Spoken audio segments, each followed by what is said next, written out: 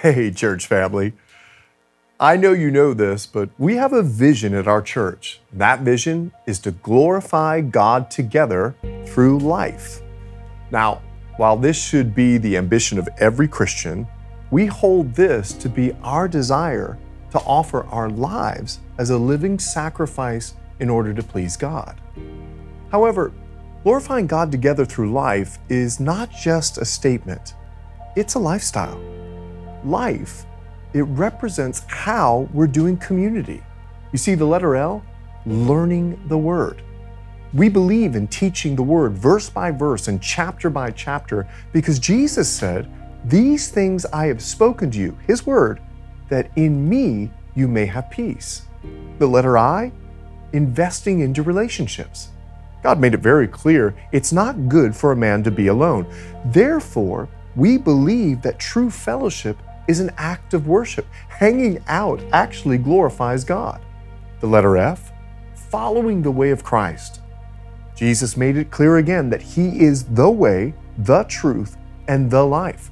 Therefore, applying what He said to our lives, it's got to be our priority. And the letter E, engaging our world. We've been given the task to tell others there's hope for eternal life in the wonder of the gospel of Jesus Christ. Life is not just a statement, it's not just a term, it's our DNA. And over the last year, we've already been doing it. We have women's life, men's life, kid life, student life, young adult life, married life. We've incorporated this into every bit of who we are. You see, our desire is to weave our DNA into every aspect, into everything we do. Some say that it's just semantics. Not me. I say there's power in a name. A name defines you. It identifies you. It clarifies who you are, and it clarifies what you represent. My dad, he used to tell me every time I was walking out the door, he used to say to me, "Hey, I want you to know the name Lowe, the last name Lowe, it means something." He told me that it meant something to him and that it meant something to his father. And me as a dad, every time my kids would walk out the door, I would look at them and say the same thing. Just remember, your last name is Lowe. And that name means something. It means something to me, and it meant something to your grandfather. It meant something to your great-grandfather, and it better mean something to you. So represent your name well, because names have meaning. We don't have many Delilahs or Judases in our nursery. I don't know if you've noticed that, because name means something. In fact, names mean and meant something to Jesus. The other day as I was reading John chapter 1, the Bible says that Jesus looked at Simon and He said, "You are Simon." That was his name. But He said then, "You shall be called Cephas." He changed Simon's name to represent what He was making him to be. Levi was changed to Matthew, Joseph to Barnabas, and Saul to Paul. You see, in John chapter 1, the Lord began to impress on my heart that He was doing something new at Calvary Chapel South Bay and that He wanted to change our name. His desire, I believe, was 1 Corinthians chapter 2, verse 2, "For I have determined not to know anything among you except Jesus Christ and Him crucified." I wrestled with the Lord, let me be honest with you, because I was concerned with what people may think. Maybe people would misunderstand. Maybe people would even leave the church. He reminded me very strongly that He was the leader of this church, not me and not the people. I'll never forget sitting at a pastor's conference many years ago when Pastor Chet, he's the founder of Calvary Chapel, was speaking. He actually said his greatest concern at that pastor's conference was that people would make a monument out of the movement of the Spirit.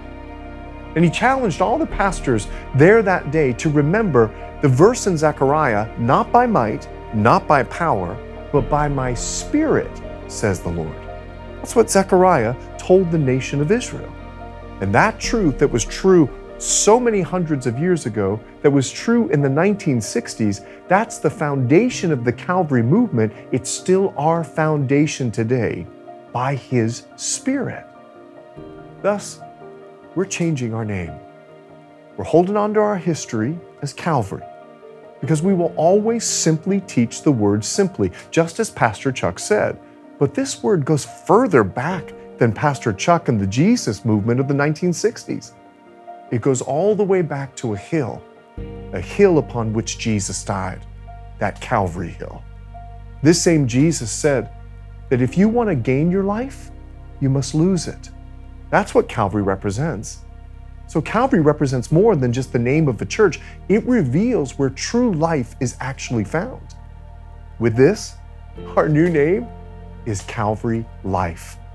Calvary is the foundation, and life, it expresses what the Spirit is now doing in our church. He's breathing life into His people, for the people of the church, not this building.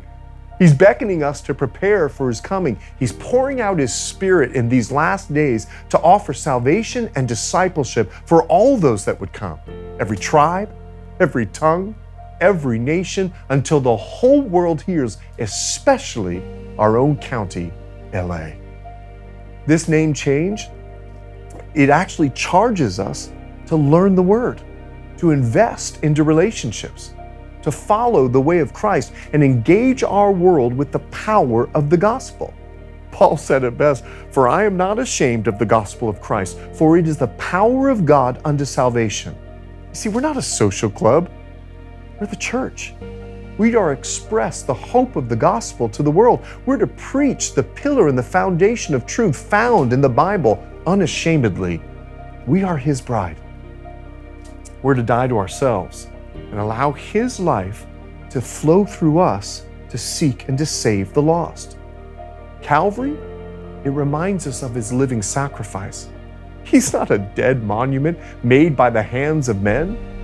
He's a living being flowing through each one of us that have accepted Him as our Savior and Lord. To God be the glory for what He's done in my life and what He's doing and what He's done in your life. Now, we have the challenge from Him to aspire to the name that He's given us. This Calvary life, it represents a life that is surrendered to His will, not our own. Only a few remember the name Simon, but everyone who calls themselves a Christian knows the name Peter, because Peter, he became the name that Jesus called him. And we're to do the same. So let this name, let it be like a new engagement ring on your finger, because we're the bride of Christ. At first you put that ring on and it feels strange, because you've never belonged to someone like this before. You stare at it, you even twirl it. You're even astonished at the price that someone paid for you to wear it on your finger so freely. However, it doesn't stop you from showing it off to everyone around you to reveal the new thing that's happened in your life. Therefore, let's do the same. Paul said it best, "Woe to me if I do not preach the gospel." And as the bride, Paul had no problem revealing the life of Christ in him. And it's time to continue and for us to do the same. With this, let us glorify God together through life. Thank you, Jesus. You make all things new.